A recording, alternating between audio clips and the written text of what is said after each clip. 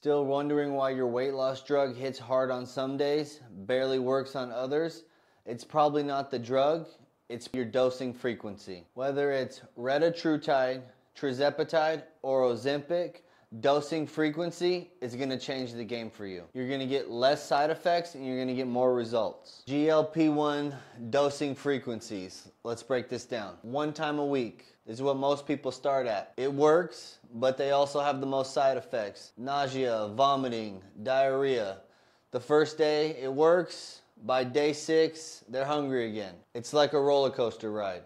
Here's where the magic starts to happen. 2 times a week. You split your dose in half to smooth the curve so you don't get spikes and drops. You get less nausea, you get more stable energy levels. Your appetite control isn't going to drop off towards the end of the week. It's way more tolerable than dosing 1 time a week. 3 times a week. If you're having side effects, this might be the right scheduled dosage for you. This is usually the sweet spot for most people. Monday, Wednesday, Friday injections. If you are a bodybuilder or attempting to maintain all your muscle mass, this is the sweet spot. It's not going to curb your hunger as much as hitting it once a week, so you're still going to be able to get your meals in, hit your protein goals, hit your macros, while getting the benefits of the compounds for cutting. The last one I would suggest would be daily microdosing. You're going to split up your week's dosage across 7 days. You're going to take a very small injection every single day. This is a more advanced setup, but with this setup, you could really dial down your hunger control to exactly where you want it. This is best for aggressive dieting phases, cutting phases.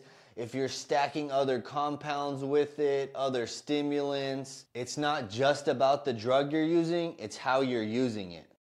Same drug, different results.